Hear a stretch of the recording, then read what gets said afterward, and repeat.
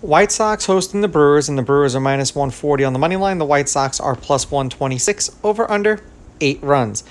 The Brewers laying a 1.5 on the run line are plus 108, meaning if you bet them that way and they win this game outright, it has to be by 2. And the White Sox getting a 1.5 on the run line are minus 130, meaning if you bet them that way and they win this game outright, you win. They lose by 1, you win. Neither one of these pitchers pitched against the opposing team either last year or this year. The Brewers are 2-1 in Woodruff's 3 appearances. He's averaging 5 1/3 innings pitched and 7 strikeouts per game in those games.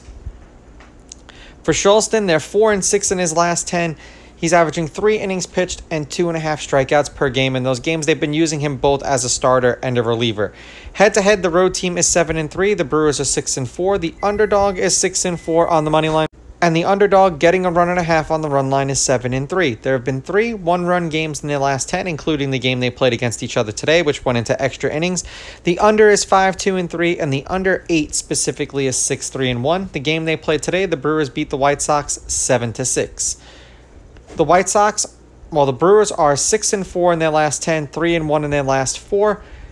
Beating the Rockies 12-1, then losing 7-3 to the Rockies, and then back-to-back 7-6 victories over the Rockies and the White Sox. The over has hit in their last 4 games, and the over is 7-3 in their last 10. For the White Sox, they're 4-6 in their last 10. The under is 6-4 in their last 10, and the over has hit in their last 2 games. They are 2-2 in their last 4, beating the Yankees 5-1, then losing 7-1 to the Yankees, then beating the Yankees 9-2, and then losing to the Brewers 7-6. This is a damned if you do, damned if you don't situation for me, because the White Sox always find a way to stick it to me.